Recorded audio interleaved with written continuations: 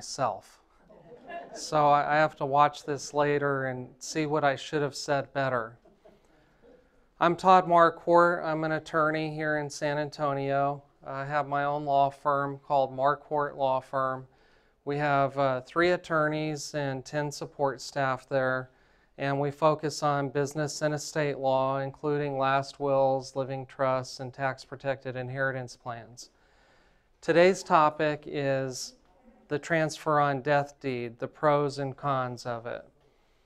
But before we get to answering that question, I have to give you some background.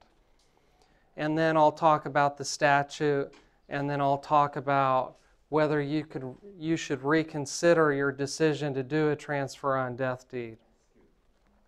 First, I want to tell you about a man named Morris. Morris tragically died shortly after his 70th birthday. He was a young man. And just imagine what it would be like for his wife and his son and daughter to be sitting at the conference table at the lawyer's office for the reading of the will. The will starts, "I, Morris Smith, being of sound mind, make the following gifts. To my beautiful wife, Rebecca, I leave my half of the homestead, plus the apartment in Manhattan." I'm sorry if you didn't know about the apartment. It's yours now. Enjoy it, darling. To my handsome, hardworking son, Paul, I leave the hunting ranch where we spent so many seasons hunting everything from wild hogs to white-tailed deer. Keep up the good work, Paul. To my gorgeous and clever daughter, Suzanne, I leave the beach house. She always did make good grades in school and got her master's degree. Proud of you, darling. And to my brother Henry, who always said in no uncertain terms that health was so much more important than wealth, I leave my exercise bike and my treadmill. So this is just an example of why we would leave anything to anyone. And so you're probably thinking the same thing. Now, transfer on death deed, that applies to real estate. And so that's what we're going to focus on today is the real estate. But before we start talking about transfer on death deed, I do need to give you some background because this is a relatively new thing that the state legislature enacted in 2015. So before the transfer on death deed was invented, we had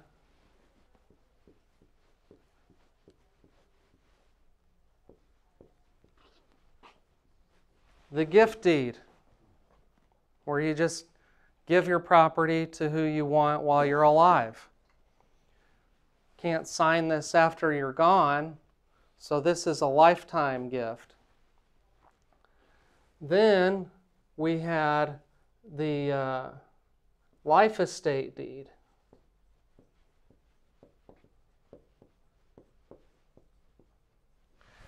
And there's no real statute for that either, but attorneys have been using it a really, really long time. And basically what it says is, I give you the property, but I reserve the right to live there for the rest of my life.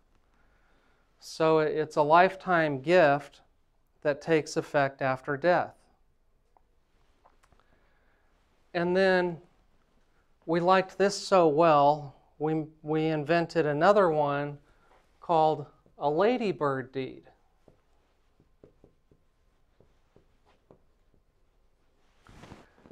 And then, of course, we'll talk about transfer on death deed. I didn't make it up. It just so happens that each letter of transfer on death deed spells my name. So Who knows what the problems are with each one of these things? Okay, good. I'm here for a reason. I'll enlighten you. Okay, the gift deed is effective during life. And so there's a tax problem with the gift deed. How many of you know of taxes on gifts? A couple of you, you've heard of that. Well, when you give somebody something worth more than $15,000 in a year, the IRS wants you to file a 709 gift tax return. Now, you may not have to pay any tax because there's a gift tax exclusion amount, a lifetime of gifts that you can give before you have to pay a tax. But still, you have this obligation to submit a return. The bigger problem is the tax that your beneficiary might have to pay. Because when you give somebody something during your life, the gift receiver has to carry over your cost basis. Now, you didn't know you signed up for a tax course, but there are some tax concepts that we should discuss. When you buy a property, the price that you pay is your cost basis. And that's the measuring amount that the IRS uses to decide how much capital gains tax you're going to pay after you sell it. So if you bought a property in year 2000 for $100,000 and you wanted to sell it in 2020 for $150,000, the appreciation and gain there, the $50,000, that's what you would pay capital gains tax. And so if you, instead of selling it in 2020, you give it to your son, daughter, granddaughter, or nephew, and then they want to sell it the very next day, they have to pay that same tax. So that's an issue that we bring up whenever somebody wants to give away their property while they're still alive. That's different with the life estate deed. Remember, I said the life estate deed is a transaction that occurs during your life, but it's not effective until after death. Well, in the IRS regulations, it says that if somebody inherits an appreciated asset after death, then they get adjusted basis instead of carryover basis. And so most of the time, property values go up, and so we would call that a step up in basis. So let's say you sign your life estate deed in year 2000 and you pass away in year 2020. Your beneficiary decides to sell the property the very next day.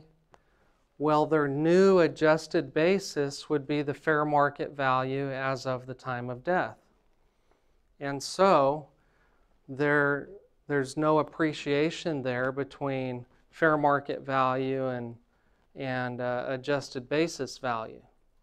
And so they pay no capital gains tax in that scenario. Is everybody following? Some of you? Just know that there's a tax issue there. Now, what is the problem with the life estate deed? I'll tell you. It's irrevocable. So let's say 22 years ago, you signed a life estate deed. You name your granddaughter to be beneficiary. But in year 2020 or in year 2018, before you die, she gets addicted to drugs. And you say, well, I don't want her to have my property anymore. She's just going to sell it and use it for drugs. Well, you can't change that. So that's a disadvantage for that one. Now with the ladybird deed, there are some enhancements. So some attorneys call that an enhanced life estate deed. So why do some people call it ladybird? That's silly, right? You're probably thinking of Lady Bird Johnson. Yes. But according to Professor Jerry Beyer, who taught at St. Mary's here in San Antonio, now he's a professor at Texas Tech in Lubbock, he says that the myth going around that President Lyndon Johnson used this type of deed to transfer property to his wife, Lady Bird Johnson, is not true. It's a myth. Instead, this type of deed was named because an attorney in Florida named Jerome Solkoff in 1982 was describing all the characteristics of this new type of deed in his book and lecture materials. Another professor. Professors like to make up names of fictional characters when describing how a scenario might play out. So his characters in his example were Linton, Ladybird, Lucy, and Linda. This is what law professors do. And so the use of the ladybird, that stuck because it's something that people can remember. And in Texas, we borrow some things from Florida, and Florida borrows some things from Texas. We're both community property states, so we share that in common. So the enhancement in the ladybird deed was that the grantor could retain the power to sell the property and keep the money for himself or herself. So then the grantee, the gift receiver, doesn't have much to expect if it can be sold out from underneath them without their consent. The reason why attorneys like that concept is because it wasn't a disqualifying type of deed when people were applying for nursing home Medicaid. Medicaid has this rule that if you give away your assets in order to qualify for the benefit, then you could suffer some penalty. Well, because the grantee, the beneficiary, doesn't have much to expect because it could be sold out from underneath them, Medicaid said that that type of transfer had no value to the beneficiary. And so because it had no value to the beneficiary, they said, we're not going to penalize you for doing that.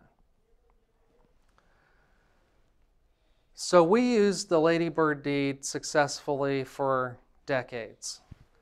And then in 2015, yes ma'am? Just what does it do to the person giving it away as far as Medicaid goes? It's not a disqualifying transfer for the person that's giving it away. At either? Right. Or the grantor? Right. Is that for both Medicare and Medicaid?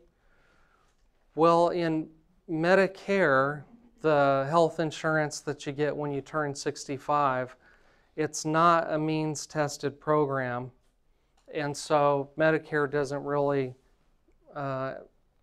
isn't concerned about anything that you do with your assets. It's only Medicaid because it is a means-tested program. But let me get through this because we got a lot more to cover with transfer on death deed. Government benefits is another topic with lots of other rules. And so tell the folks here at Oasis that you're interested in that, and I'll come back. So in 2015, the legislators said, we need to put this in the statutes, in the property code, because title companies, real estate title companies, would treat the ladybird deed unfairly. Because title companies are really insurance companies. They're insuring the title, and they don't want anybody to sue them. And so they would do things like require that the beneficiary of the deed has to agree to the sale. Well, that doesn't make any sense because they don't have any expectation in even owning the property. They're not really a party to the transaction if it's sold. But anyway, that's why the legislature got involved here. Okay, so now I'm going to go through the statutes of how the transfer on death deed works. And we can kind of compare and contrast that with the life estate deed and the ladybird deed. So in section 114051, it says transfer on death deed is authorized by the legislature. So what was that again? Section? It's authorized by the legislature. So what was the section? Oh, 114051. 114052 says that the transfer on death deed is revocable. So it works kind of like the ladybird deed in that the property could still be sold. We don't have to include the power of sale language in the transfer on death deed because it's in the statute. So if you have a granddaughter that gets addicted to drugs, you can change your mind. You just have to file another transfer on death deed or sell the property or whatever. Section 114053 says that it's non-testamentary. What testamentary means upon death, non-testamentary means during life.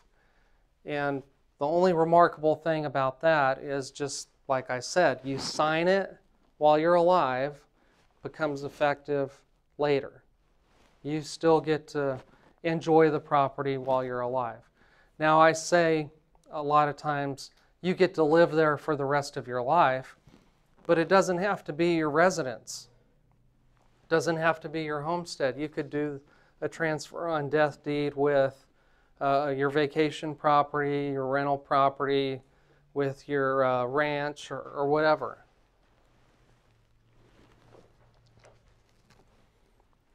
Section 114054 says that the capacity required to make or revoke a transfer on death deed is the same as the capacity required to make a contract. Capacity is almost the same as competency. So if you develop Alzheimer's or dementia, can't sign a transfer on death deed unless you understand it the same way as you would a contract. Understand what your rights and obligations are, and so forth. Excuse me. And so it could be contested just like a will. If somebody said, well, Martha didn't have the capacity to sign a transfer on death deed. She probably didn't know what she was signing. She had been diagnosed with Alzheimer's or dementia. The requirements for a transfer on death deed to be effective are that, well, it has to satisfy all the requirements of a valid deed. It has to have the grantor, the address of the grantor, the name of the grantee, the address of the grantee. Has to have a description of the property sufficient so that the property can be identified. Has to be in writing. Doesn't have to be recorded unless it's a transfer on death deed. This is a new requirement. In the old days, before 2015, a gift deed, a life estate deed, a ladybird deed, a general warranty deed, a special warranty deed, they were all effective even if they weren't recorded. Now you would record a deed to prevent the grantor from selling the same property twice, which is fraud. Recording it lets everybody know that a transaction has been made. So that's what the title company's for. They search the deed records, they see who was the last owner.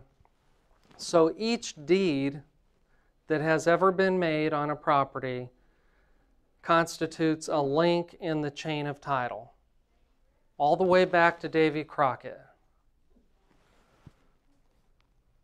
So it has to be a valid deed, and then it has to be recorded before death. So this is a new requirement. And there are court cases about, well, it didn't get recorded, and so the judge just says, statute says it has to be recorded. Now, you don't even have to, the next one, 114056, says that you don't even have to tell your beneficiary that they're getting it. So it's kind of like your will. You can keep your will private until after you pass away. Same thing with the transfer on death deed. You don't have to tell your beneficiary that they're going to receive the property. And of course, your beneficiary doesn't have to pay anything. Typically, general warranty deed, special warranty deed, there has to be consideration, payment made in exchange for the property in order for the transaction to be valid. But for gifts, there's no consideration except for love and affection for. So for gift deed, life estate deed, ladybird deed, transfer on death deed, nobody has to pay anything. Sometimes it is possible for somebody to buy a life estate or to buy the remainder interest. But that's getting into the weeds. You don't need to know much about that today. We're just talking about making a gift that's effective upon death. Okay, now this one's going to blow your mind. Section 114057. How many think they know what's coming? No, not taxes, but how does your will affect the transfer on death deed? Anybody been thinking that? Yes. Yeah. So the transfer on death deed is sort of like the pay on death beneficiary of a bank account. Both bypass your will. And sometimes that causes problems, so I would recommend that you always know what your beneficiary designations are, because I have a lot of people from the next generation that complain about it when it's not consistent. Now, you can be inconsistent on purpose if you want to, but it leaves them thinking that there was a mistake. Say, John was on the pay on death for the bank account at Bank of America, but John and his brother Jeff are beneficiaries of the house and the will. And so Jeff is thinking, why does John get the bank account when the both of us are supposed to share? And John says, hey, that's what Mom wanted. That's the way she did it. But it leaves Jeff wondering if John did something underhanded. So I forgot to tell you about some of my philosophies at the law office. After doing this for 16 years, I've come up with the idea that it's my job to help reduce family conflict. Because I value the family. I value my family, and I see what happens when other families get broken up and upset with each other and fight and estranged. And so I try and prevent that if I can. But like I said, you can do that if you want to. You have your own reasons, and so what I might suggest is just be consistent in the will so that it says John's getting the bank account, John and Jeff get the property. Then Jeff knows at least Mom was consistent with the will and the pay on death. Yes, ma'am? Is it necessary to have a pay on, this transfer on death if the property is listed in the will? Necessary is a strong word. I mean, already has a beneficiary? Yeah, this is a preference. So we'll go through at the end some scenarios where it might be a good idea for you to use a transfer on death deed, and other scenarios where it might not. But I like that you're tracking my line of thinking here. So transfer on death deed is like a pay on death in that it bypasses the will. So even if the will had something contrary, if the pay on death said John gets the bank account and the will said Jeff gets the bank account, well, the pay on death beneficiary still trumps the will, because the pay on death operates by the terms of the account agreement, and so immediately upon death, it's no longer an asset of the deceased person. Whereas if it's an asset of the estate, then it's subject to the terms of the will.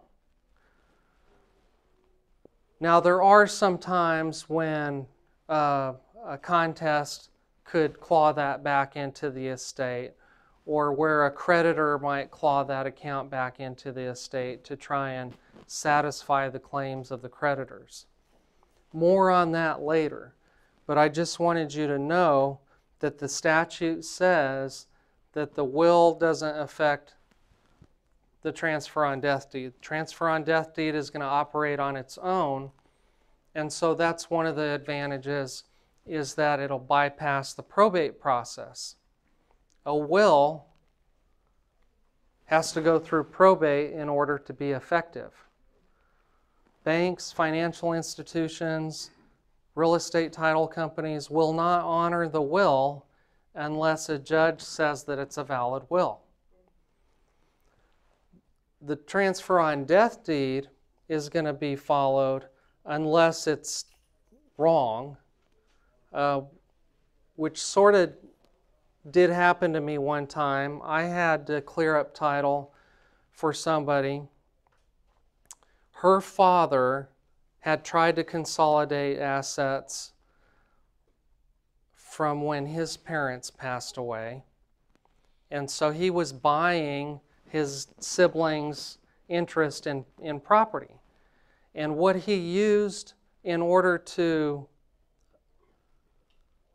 make known that that transaction happened is he created this document that said deed at the top, and then it said, my sister gives me power of attorney to do real estate transactions concerning this property. And so the title company said, well, this is neither a deed nor a power of attorney.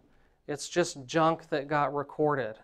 And so you're going to have to do everything from scratch in order to transfer title, in order to get this thing cleared up and sold. So that stuff does happen. If he must have created that on his own. So I don't recommend doing that. Ends up being like Frankenstein's monster, which was a disaster, right? So anyway, transfer on death deed operates outside of the probate system. Now, the only thing that could happen to render the transfer on death deed ineffective is if you got divorced after you signed the transfer on death deed and you were trying to convey property to your spouse. So there's a similar statute that affects wills. If you name your spouse in your will and then get divorced, well, it's just treat it as if your spouse predeceased you, which is probably what you wanted to begin with. Okay. Now the next section, right on time, 114.101, is what effect does signing this transfer on death deed have on my homestead exemption, on my veterans exemption, if you have that, on my over 65 property exemption? Well, the statute says that those exemptions are not affected. So that's a good thing. Your taxes won't go up. Now, some of those are only related to your homestead. Some of them are not.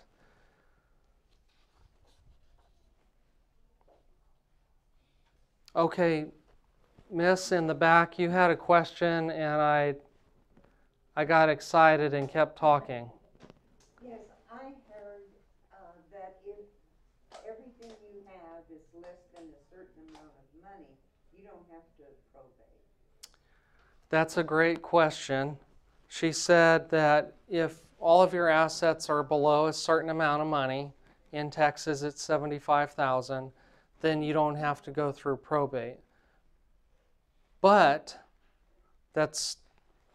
there is some truth and some of it's not true. Some of it's accurate, some of it's not accurate.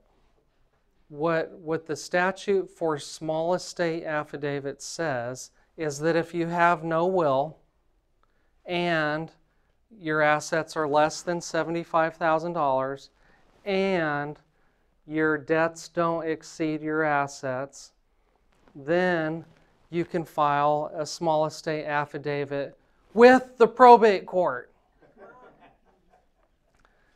Now, some people think that this is easier, but it's not. And I'll tell you why. When you have a will, you have one person usually named the executor that files everything with the probate. One person dealing with the attorney. It's easy to deal with one person. I'll emphasize that again. With the small estate affidavit, you have the person that's interested in clearing up title. There's no executor, so this could be spouse or son or daughter, granddaughter, nephew. And then you have to find two disinterested witnesses to sign that will swear under oath that the person was never divorced, or if they were, what the divorces were, what the remarriages were, who all the children were, and that the debts don't exceed the assets, and that the assets are under $75,000. Well, in my experience, you try and find two people that knew everything about this person's family relationships, but knew nothing about the finances. I mean, could you find two people that know how much money you have that aren't interested in your estate, that aren't family members? So there's this that's the difficulty, is finding two people that know you well enough to know your family and that are not interested in receiving the benefits, and that just also happen to know how much money you had and that you didn't have many debts. So that's really the challenge. I would never recommend that somebody do that on purpose. Usually it's just because somebody died before they got around to writing their will. Anyway, I'll get off my soapbox. Okay, the next section, 114.102, says that if the grantor, the person that signed the transfer on death deed already, decides to do a gift deed or decides to sell the property, that those things do supersede the transfer on death deed. Because it works kind of like the ladybird deed in that the beneficiary doesn't have anything that they can hold on to. They probably don't even know that they're on there. So it's revocable, remember?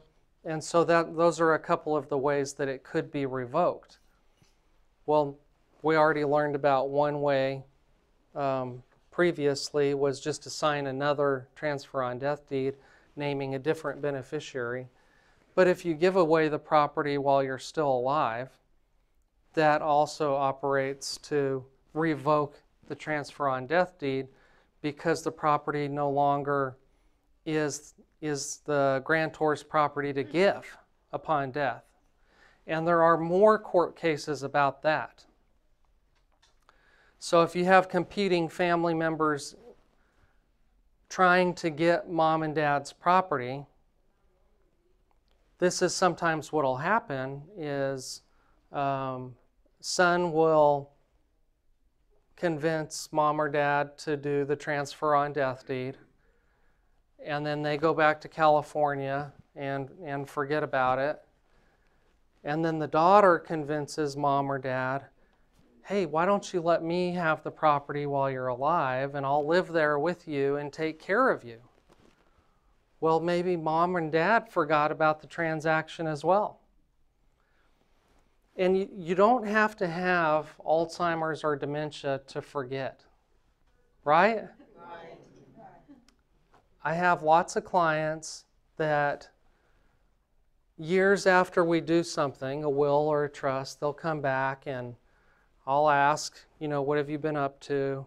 And they say, oh, I forgot all about that. It's just the nature of taking care of our lives. We forget things. We get busy going to Oasis, right? Going on the trips to the Grand Canyon. Any questions on how to revoke or otherwise supersede the transfer on death deed? I just have a question. Do two people who are married own a home that's their homestead? Is this transfer on death deed required to ensure that when one or the other dies, the home stays with the other spouse? That's a great question. And that the children of the deceased spouse don't have a claim. Because I attended something once, and the woman said, who was an attorney, so you own a home together, you think that when you die, the home goes to your spouse or to your co-owner, whoever that might be. But in Texas, that's not the way it works. She said that the deceased family members would have a claim to the house. Now, how does that work? Possibly. How does that work? So the question is, do I have to do one of these in order to get the property to my spouse to prevent the stepchildren from making a claim? Or my children. And the answer is required is a strong word. So there's lots of ways to accomplish that, but the concept is the same.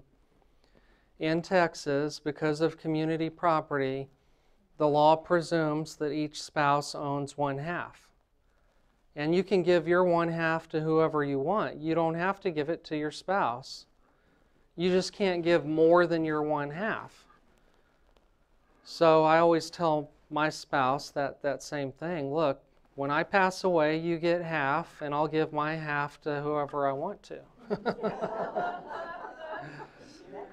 No, most spouses want to take care of their spouse. Right. And so you should do something to make that effective. Now you can do that with a will, or you can do it with a life estate deed or a ladybird deed or a transfer on death deed.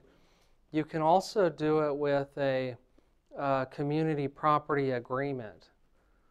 So there's something in the family code that points to that. There's also something else called joint tenants with rights of survivorship. And so that's a way for the survivor to become owner of the property by operation of the deed. What's that other one, joint? Joint tenants with rights of survivorship. Again, it's a concept borrowed from what you can do at the bank when you have a joint account with your spouse and the survivor just gets to keep it. But not everything is set up that way. It's just that bankers usually choose that for you, whether you want it or not. That's my experience, is that, hey, nobody asked me this question. They just assume. So you're saying that if people have a joint account, it just automatically goes to the other one. Is that right? It's possible, but you should ask. Okay. Ask for your account agreement and then say, hey, are there two people on my account? Because it could be that somebody just has signature authority to write checks and that ends upon death. It could be just plain joint tenants, in which case 1/2 would go to your estate, subject to probate. Or it could be this other thing, joint tenants with rights of survivorship, where the survivor gets the account. There's lots of possibilities. That's why I think bankers and estate planners should work together. Okay, let's talk about creditors' claims.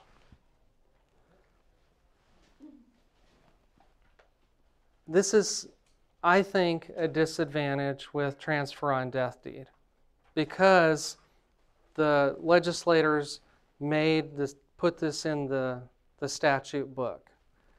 And so what they did is they just borrowed the creditor's claims procedure from the probate code and said, if there's claims after death, this property is still going to be subject to those claims. Whereas the ladybird deed and the life estate deed, they're not creatures of statute. And so nothing says that a creditor can go after those properties. But you're thinking, I don't have creditors. Well, then it's not really a problem for you. But you could have creditors because of a last illness. Medical catastrophes are the #1 cause of bankruptcy in the United States. So it's within the realm of possibilities.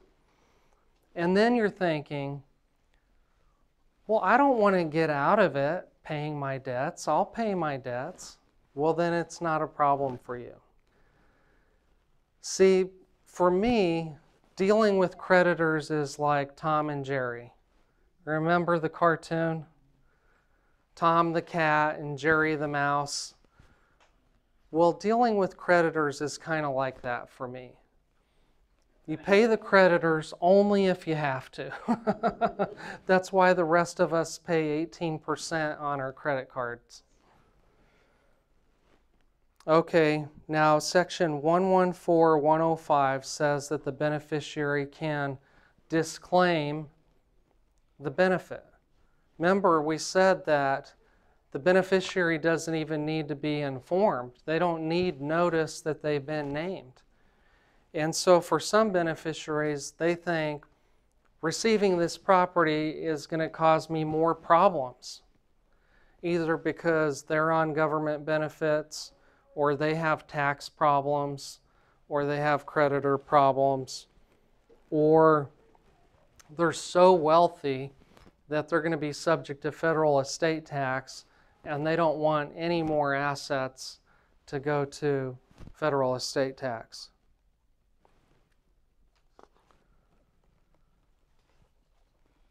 So that's pretty much it about, well, there's one more thing.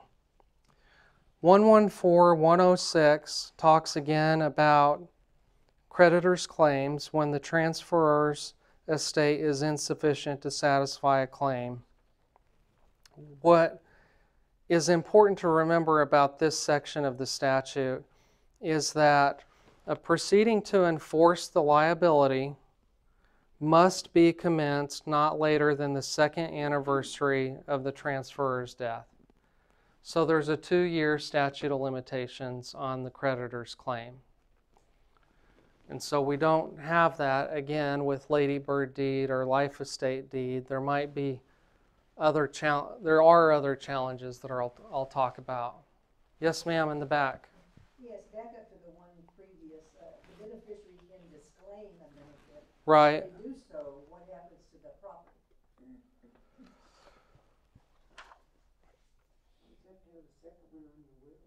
Well, yes, it could be subject to the estate, the will then. It's as if there was no beneficiary. Okay, yes, in the back? The suicide, does that affect anything if the person who owns the property and everything, if they commit suicide, does that affect anything? That's a great question that I don't think I've ever been asked. I have never run into a complication by suicide except for life insurance, because usually they have a clause in there about that. Now, homicide, yes. There's a provision in the Texas Constitution, and there's also Texas case law that says that somebody should not be able to benefit from their own wrongdoing. Okay, yes, ma'am, in the front. Okay, so if you have several children and you have property, is there a deed that you can use where you would specifically say, I want this property to be divided into 4, 3, whatever number, and specifically you get equal share, you're specifying all of this. You get equal share after you pay my debts, and whatever's left is yours. Is there a deed that you can use specifically like that? Because you're saying you want the beneficiary to be times 4. Right. So she's asking, is there a deed that's specific to spelling out how the beneficiaries receive their interest? Any of these deeds you could specify. It's just that the attorney has to artfully draft that. Because all it has to do, but let's say you designate one of the 4 to oversee the sale of the property, let's say. You can't do that in a deed. She's asking, can you designate one of the beneficiaries in a deed to oversee things? That's getting to be a little more complex outside of just the deed. But I like the way you think, because that's one of the things that makes it complicated enough that maybe the transfer on death deed isn't for you. So, well, on top of that too is that, I mean, you're in the business of not wanting to have conflict in the families. right. So if you specify enough, and then whoever argues, you're out. Right, yeah. She's talking about the no contest clause like in a will. Okay, so we've gone through all of the transfer on death deed statutes, but that's not the end of our analysis today. Remember, the name of the course is Pros and Cons. So I told you some of the cons are that it's subject to these creditor claims provisions that the Lady Bird deed doesn't have. But don't all run out and get a Lady Bird deed, because you might remember I mentioned at the very beginning that the reason that there's a statute on this is because real estate title companies weren't comfortable with the Lady Bird deed. So they will say things like, well, all the grantees, all the beneficiaries have to sign. when there's no law that says that. Here's a scenario. You sign your ladybird deed while you're healthy and alive. After you pass away, the beneficiaries are your son that did everything he was supposed to as a productive citizen, pays his taxes, and stays out of jail. And then you have a daughter who's arrested for selling methamphetamines and is currently in prison. Well, if the son wants to sell the property and the daughter's in prison and the title company says she has to sign, well, that's not practical. So this is a real life scenario where we had to shop all of the title companies. Title insurance isn't the same everywhere. Title companies are not all the same. And so sometimes you need an attorney to explain to them that they're wrong and that they need to talk to their legal counsel. So I wouldn't say anything is perfect, but you just have to match up what works best for you, for the facts and circumstances in your life. So I'm going to pass out a worksheet, and if you need a pen, tell me, because I have more. And we're going to do this self-analysis on whether this is a good idea for you. Will you help me pass some of these out?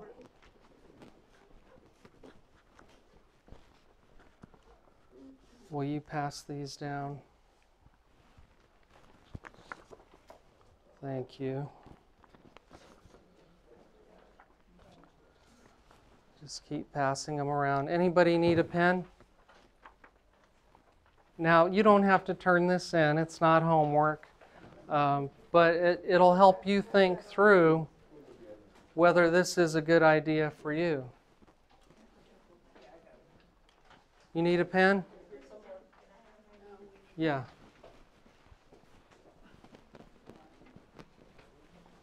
Thank you. You're welcome.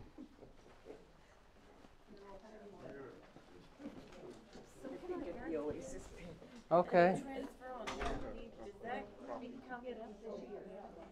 There's enough, so we'll get you one. Say that again. Effective immediately. Somebody told me a long time ago that the life estate deed, you had to wait 7 years for it to be effective. That wasn't true? No, what they're probably talking about is the Medicaid look-back rule. Oh, yeah. So it's still effective, it's just that you might be penalized. Okay. Yeah. But on the transfer of debt deed, they don't look back. Right. Okay. It doesn't disqualify you. Yeah. Are you getting more copies?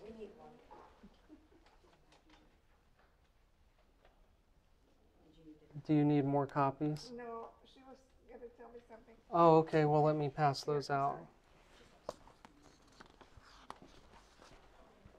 Thank you. Anybody else need one? Thank you for doing that.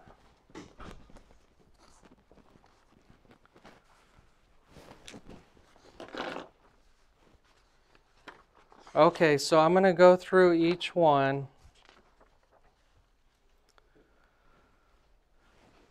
The transfer on death deed is simple.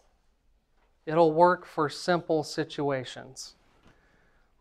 And so if you own your home and you just need one transfer on death deed to transfer that home, this might be a good idea.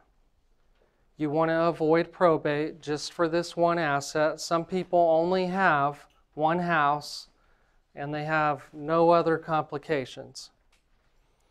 This is very simple for you to carry out. Notice that these 4 questions here, we only focused on you, your situation. So it gets more complicated when you look at the bottom 10 questions, because now we're looking at Well, who are the other people in your lives? Remember Adam from the Bible? Well, his life only became more complicated when God added another person. Remember? He got to name all the animals and all the plants. And of course, he was probably lonely, but it only became more complicated when God added another person. And so we come up with this idea that we should get married and have kids maybe, and we're just adding more and more people that makes our lives more and more complicated. So if you look at how do I make their situation better, well, sometimes that takes more complexity. When we're looking at reducing family conflict, when we're looking at protecting and preserving assets, when we're looking at taxes. So number 2, do you want to keep the property in the family? Well, it's not automatically going to stay in the family. I do have some people that have asked me to put in their will that it just goes to son or daughter. I ask them, do you want it to stay in the family? They say yes, but John and Susie know what I want. And they're always going to keep it in the family. And I tell them, well, you know, John and Susie might have other life circumstances after you pass away that you're not able to consider. So only leave it to John and Susie if it doesn't matter to you whether they leave it in the family or not. Because if you want it to stay in the family, you need a provision in there that says it'll stay in the family. And we can't put that in a transfer on death deed, we put that in a trust. Yes, ma'am? I'm just curious, in Texas, do you have to consider your children, or can they be left out? She's asking, do we have to leave it to our children? And the answer is no. No, there's no requirement that you leave it to anybody. The only statute that you have to be aware of is that you can't give more than what you have. So if you're married, you can't give your spouse's assets away. You can only control the assets that are subject to your control. And you can disinherit people, and you can disinherit your spouse, like I said, but they still get to keep their half. Another question? Yes? So technically, who constitutes a beneficiary? I mean, that doesn't, not necessarily, if it's not necessarily your children or your spouse. She's asking who would a beneficiary be? Well, you can name a charity or a church or a nephew or a grandchildren, or you could name your friends. Right. So it's not necessarily your biological children or even... Correct. Yeah, you can decide who you leave it to. Contrary to what they do in France, is there are lots of restrictions on who you can give things to. Okay, do you have children from a prior relationship? So if you have a second marriage and you need to plan for your new spouse and your prior children, that makes things complicated. And so a simple transfer on death deed may not cover all the scenarios that you need to cover. Does your spouse have children from a prior relationship? Same thing. If you're wanting to reduce family conflict by making sure that some people don't make a claim against you while you're still alive and trying to pay your own bills, maybe a transfer on death deed is too simple to cover that scenario. Are you worried that the assets that you accumulated might be used to enrich a replacement spouse? So that's the guy that my wife would marry after I die. Well, I don't want him to have anything that I earned. And so I'm going to use a marital trust. this is too simple for me. And the reason that that might be important is maybe I don't care so much about the replacement guy, but if I leave everything to my wife and then she leaves everything to her new husband, then maybe our kids will be accidentally disinherited. Not because she even planned for it. She didn't know she was going to die before him. So this is a real life scenario. A guy in my church, he said when his mother died, left everything to his father, that was okay. He didn't need money. He didn't expect money or property. When his dad got remarried, he thought, that's fine. He's lonely. He needs a companion. And so he went to the wedding. Now, when his father died and left everything to his stepmom, he wasn't mad because he needed the money. He didn't. He still had his retirement. He saved his own money. But when she died and left everything to her kids, that made him mad. Because it wasn't hers. Well, it shouldn't have been hers in his mind. Some people worry about that kind of thing and some people don't. Okay, number 6. This is a question that relates to that scenario where you have 4 beneficiaries of the property.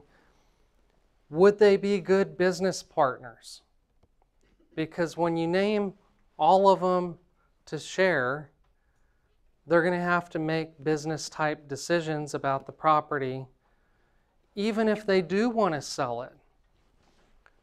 Here are some things that people argue about. Do we fix it up or do we sell it as is? And who's going to be the realtor? One time I heard there was a statistic that every single person knows 7 realtors.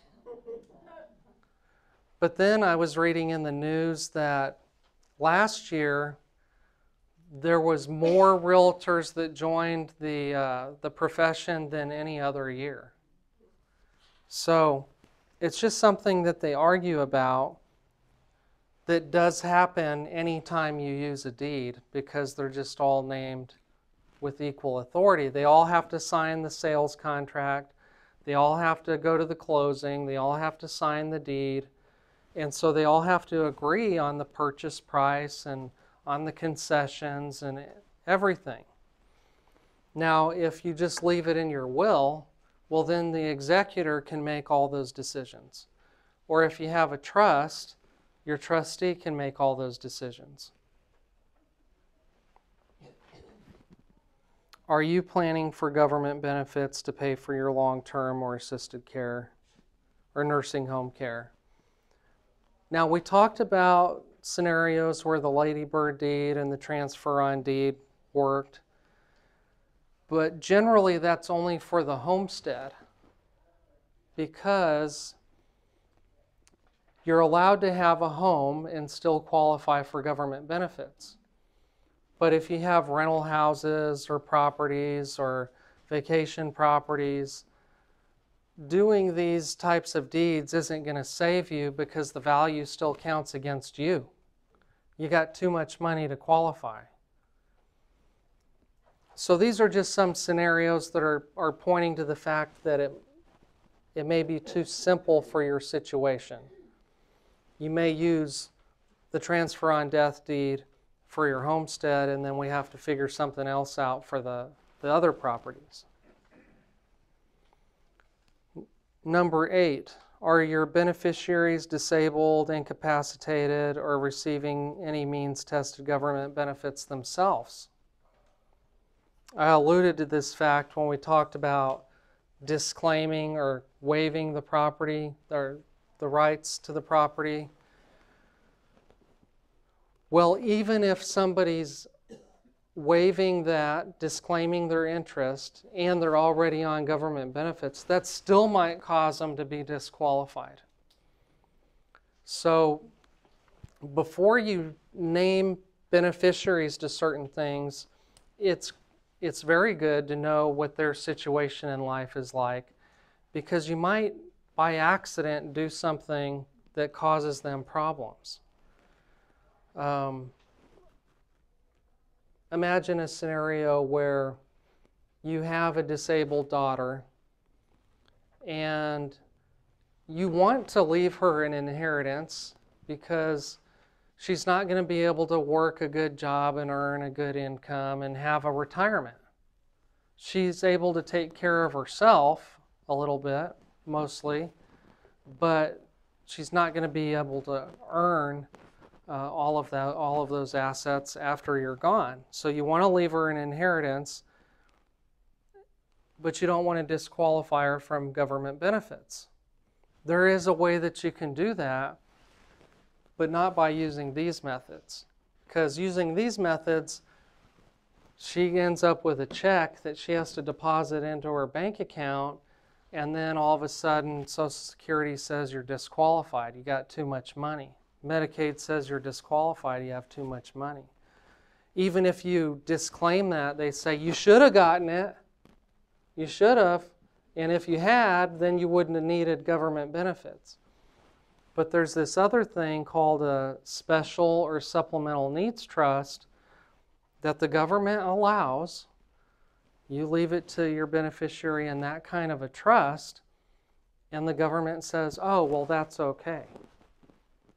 There's a lot of restrictions on that kind of trust. That's why Social Security and Medicaid allow it. Would your beneficiaries use your financial legacy for positive purposes or negative purposes like unhealthy addictions to alcohol, drugs, gambling, pornography? My dad always told us, more money will make you more of what you already are. And so if you're an alcoholic and you receive an inheritance, you'll drink more. If you're a charitable person, you'll probably give more. And so I encourage my clients to think about that question. And most people tell me that their children, their beneficiaries, are complete angels. They never do anything wrong. But see, I don't know them, so I have to go with what they're telling me. And then number 10, do you have dreams, ideas, goals for leaving a lasting legacy? Things that you do want them to accomplish using the inheritance. We can create an incentive trust for that. You know, get your education. That's probably one that everybody's thought of. Okay, now's a good time for me to check your temperature. I would like, by show of hands, if you want to participate, how many of you would say that the transfer on death deed is right for you? Maybe. Okay. Okay. And so how many people would say after that top 10 list, you're thinking twice? Okay. Okay. Okay, now is a good time for questions, and if you don't ask enough questions, I have a case study that I'll go through. Any other questions? Yes, sir? I have a question. I bought a house about 4 years ago for my sister-in-law, which she is living in it right now. She pays the taxes, or she gives me the money so I can pay the taxes. Now, what I would like to do is transfer this home in her name. But when she kicks the bucket on her death, I would like to see that home come back to me. What do I have to do?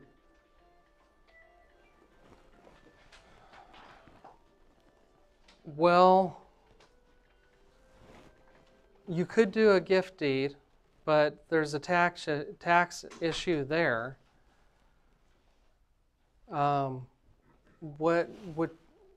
What you need is some combination of these things. So I would say find an attorney. I mean, you're going to use the concept of a life estate, but then it's going to come back to you instead of you reserving the right to live there for the rest of your life. It's a little bit more complicated, but you can use a deed for that.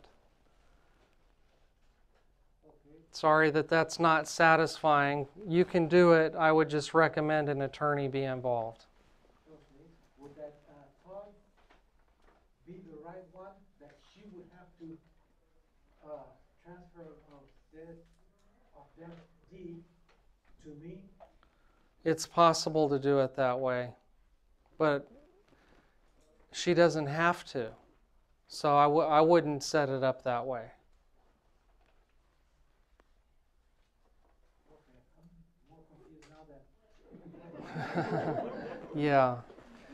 Okay, one more poll.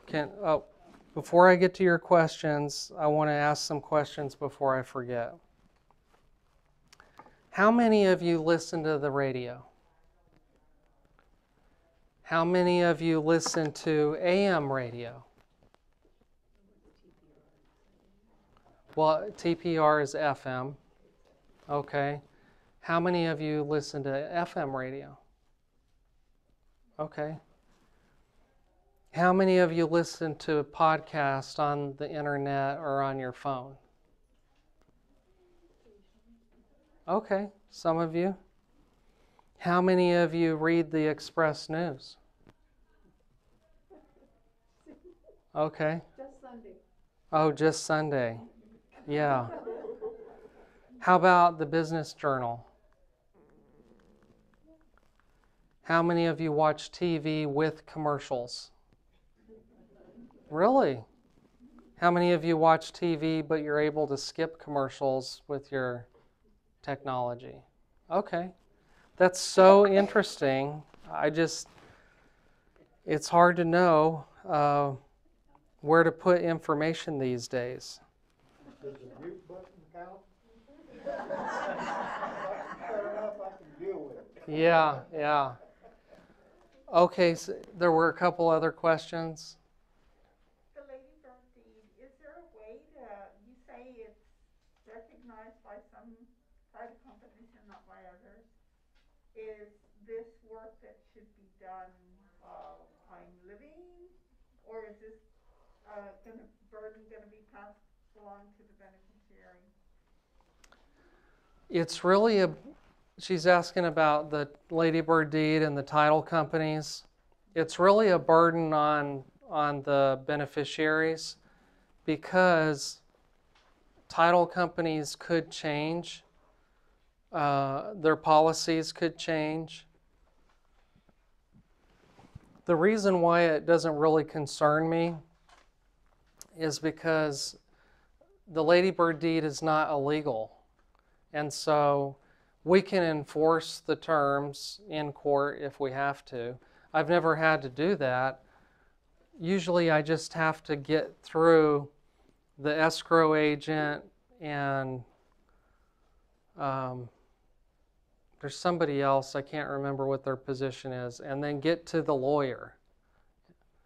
Because their policy and procedure manual just says, you know, everybody has to sign. And I say, no, that's not true. Then I have to get them to ask, you know, higher ups. So there's lots of ways to accomplish your goal.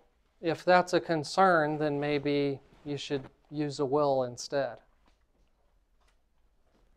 Other question in the back? Yes, does your company do the trust also? Yes. Other questions? Yes, ma'am. My daughter and I bought a house together a few years ago. Both of our names are on the deed. My will is set up, my husband is deceased, and so my will is set up that my assets will be distributed equally among our 3 children. Okay, now that we bought this house together, my concern is I'm I'm thinking that this would be a good thing for me to have, to make sure that she doesn't have any problems upon my death, upon my half of the house. Right. Yeah. Yeah, because the way it is now, she would have half, and then everybody else would have the other half. Yes, and what if I had to go into a nursing home, on Medicaid or something? Is that gonna affect, am I, in other words, would she have to pay that money into, for my half of the house, if I have to, I think you said that would be considered homestead, and It sounds like your homestead. You're allowed to have a homestead Yes. and still get qualified, so they're not going to force you to sell your house while you're still alive. Sometimes it gets challenging for the other owner or for the rest of the family to deal with the house, because when you get nursing home Medicaid, the general rule is that you have to pay all of your income to the nursing home. That's the copayment. And so if you have a mortgage, well, who's going to pay that? Well, the other owner or the rest of the family has to come up with it. That's one of the challenges created by that scenario. But what you said could help out if ultimately you want the whole house to go to one person. So then a transfer of deed would be beneficiary in that situation. upon death. Upon death. That's what it sounds like. Yeah. Yes, ma'am? No, you're talking about method of information earlier. So would you consider a newsletter or as vehicle for information as you were taking your class? Yes, I have done newsletters before. So how many of you read the newsletters that you get by email? How many of you read the mail that you get from the post office? Okay. That's interesting. You'd be surprised how many things go in the trash that, oops, you shouldn't have thrown in the trash. Yeah. So you gotta read. Right. That's my opinion. Right. Okay, any other questions? We can cut out early. Do we have a number for you? Yes, it's on the pen.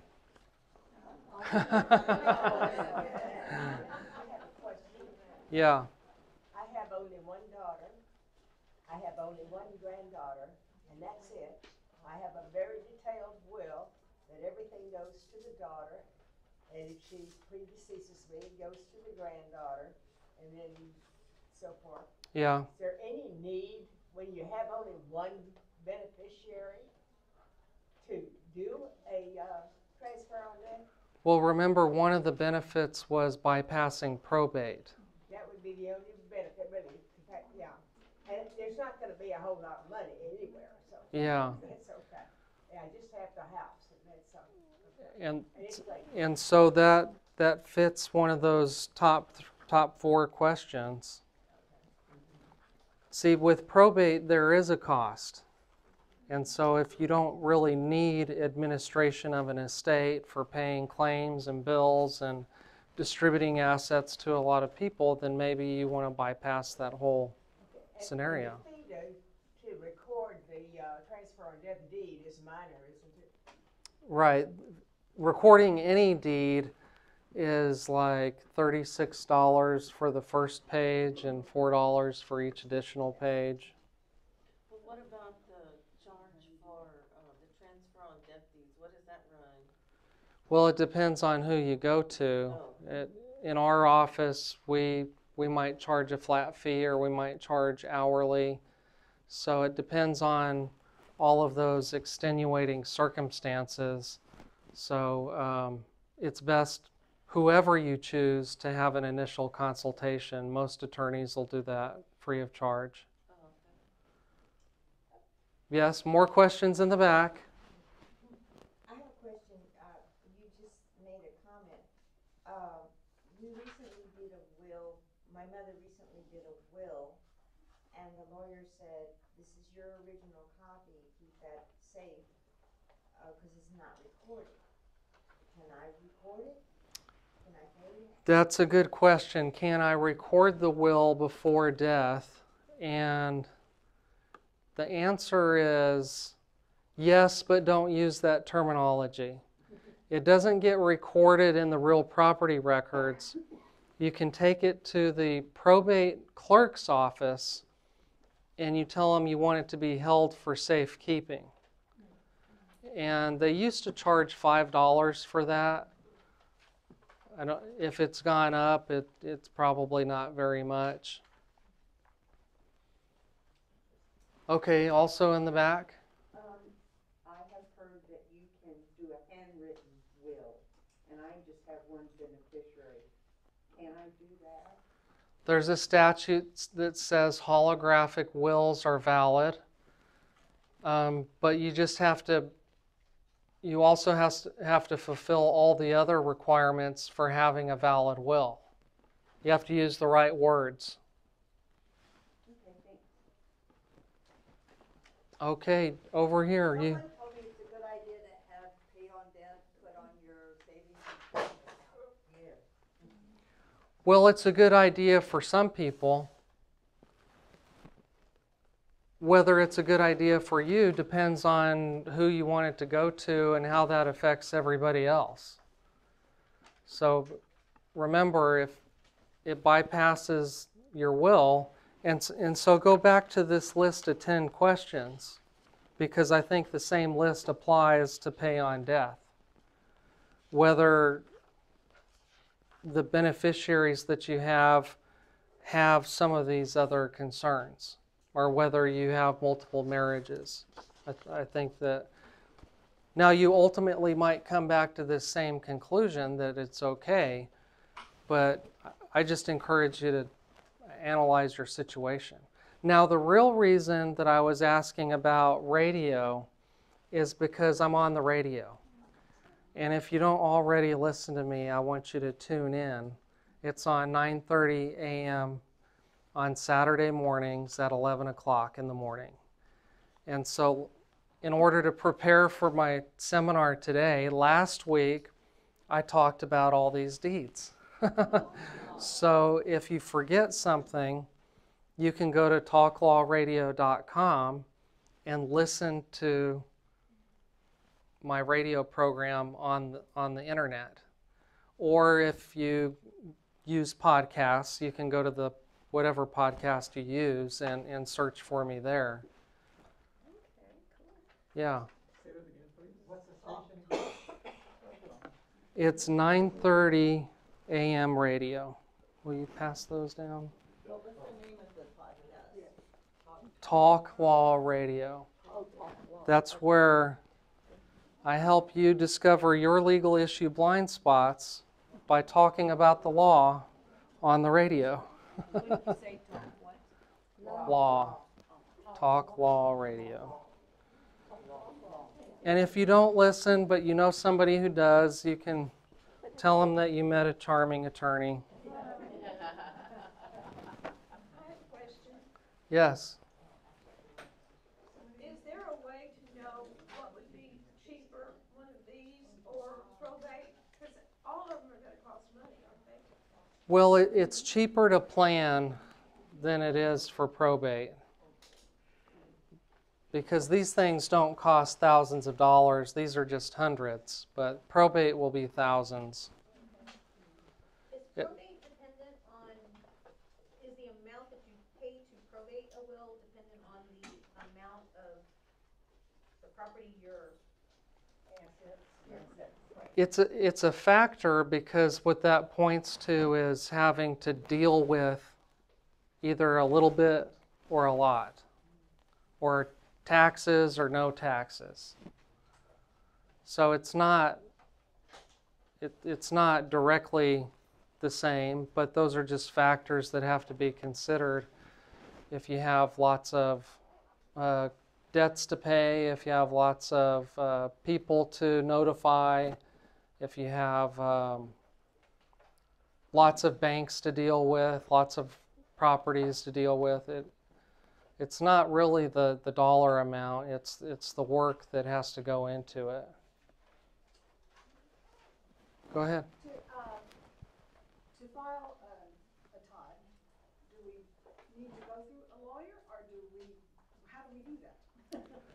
I always recommend an attorney because it's like if you were able to go to the pharmacist and buy the medication that you wanted, would that always end well? There's some drugs cause side effects, right? And then some drugs, they cause problems with other drugs. And so think about your financial situation and your family situation the same way. It's not the paper that's really the value, it's the conversation with the attorney and figuring out what's best. So we'll leave one of your pens with your. Okay. Are those your business cards sitting there? Yeah, I have cards too. I just didn't want to shamelessly promote myself. That's the American way, shameless promotion, go for it. Thank you. I missed some. You had a question? I was gonna ask for your number, Oh, okay. your business number. I do have a question. Thank you. Yes. I only have a deaf, Todd. Yeah. I named my brother, but I wanna put another, change my will, and I would like him to sell the house so he can give half to him. What do I need to do? Well, you can do another one that names two people, So I can do it, I can. but they're going to have to agree.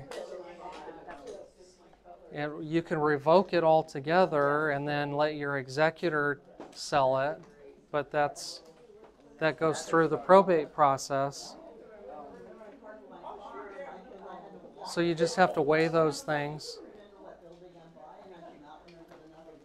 Question for you.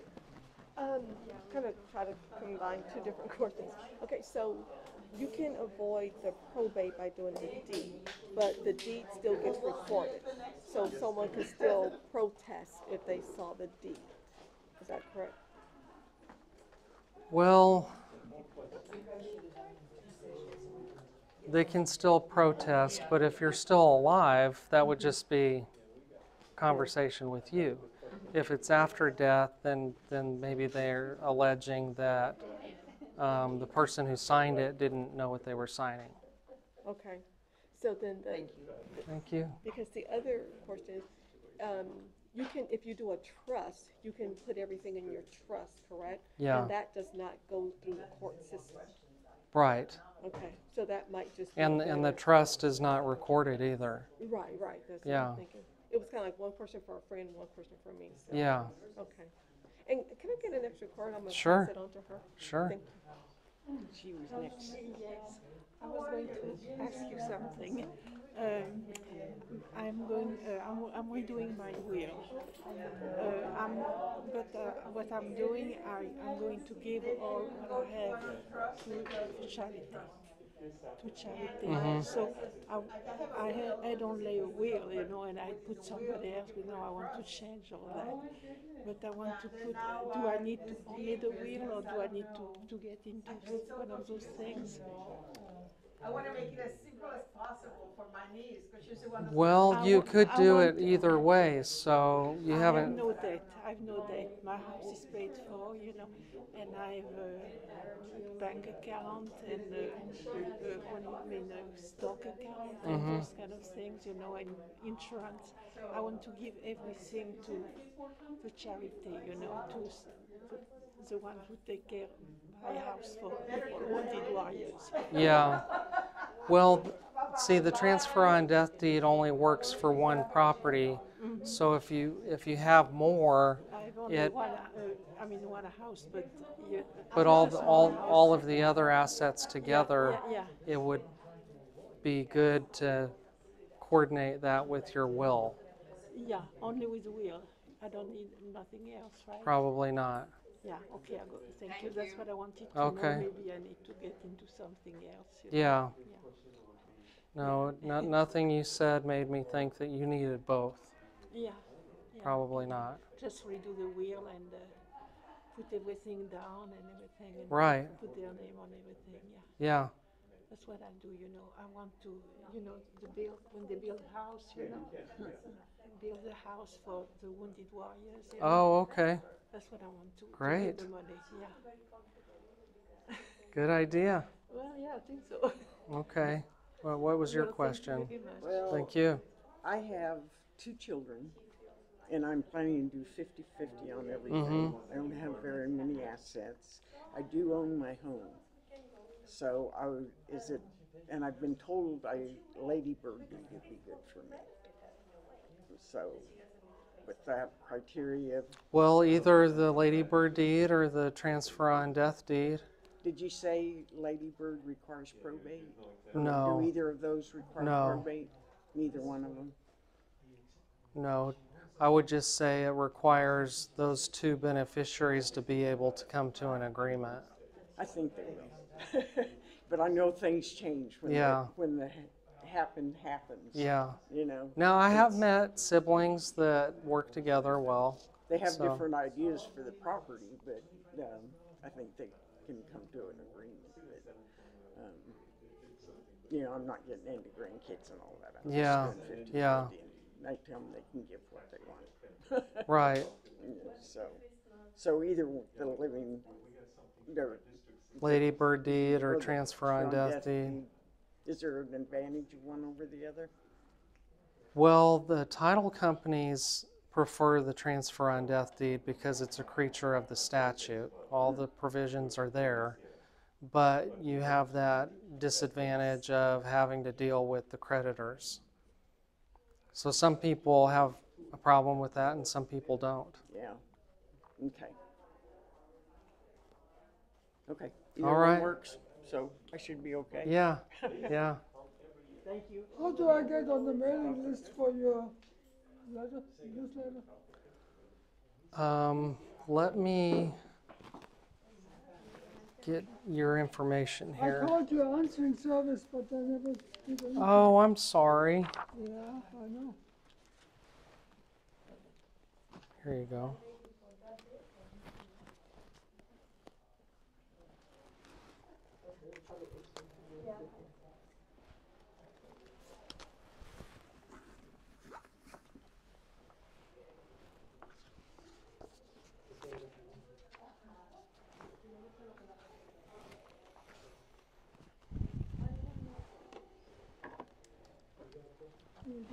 Okay. Thank you very much. Thank you. Have a good day. Okay, well, mine's is kind of simple. If it's just me and my husband, we have no kids, what happens if we don't have any kind of will or transfer on death deed? Who would the house go to? Well, it might go to your spouse, but he would have to prove that he was the only spouse, and they would have to prove that you had no kids. No, but So- if something happens to him and I say accident or something. Oh, then it goes back up the family tree. It could go to your parents or siblings or nieces and nephews. So you should have a will that says where you want it to go. You could name a charity. Oh, okay. But, so it's, for us, it's best to get a transfer on death deed, No, I would say after both of you are gone, it doesn't really matter, what the administrative expenses are. Oh, If I it's see. going to So- be a charity, then just let them deal with it. You just need a will. So I just need a will, say, leave it on, say if I name my brother to take over the house or something, or? Would your husband choose your brother as well? Yeah. 'Cause Okay. We both don't have kids. Yeah, So what kind of? but he's probably your age or around there. Right. So that's the advantage with a will is that you can have more contingencies. Okay. If not him, then his children Oh, or okay. a different And sibling. What kind of will? 'Cause kind of will do I need? A living will or trust will? Well, a living will is where you say you don't want life support. Okay. You need a last will. Last will? Yeah. Okay. Okay, then I'll give you a call and see Okay. where we could set up or whatever. Yeah. Okay, thank you. Nice to meet you. Same here, thank you. How much do that Well, you need more than just a will. So, do you have a power of attorney? No, I don't have nothing. Oh, yeah.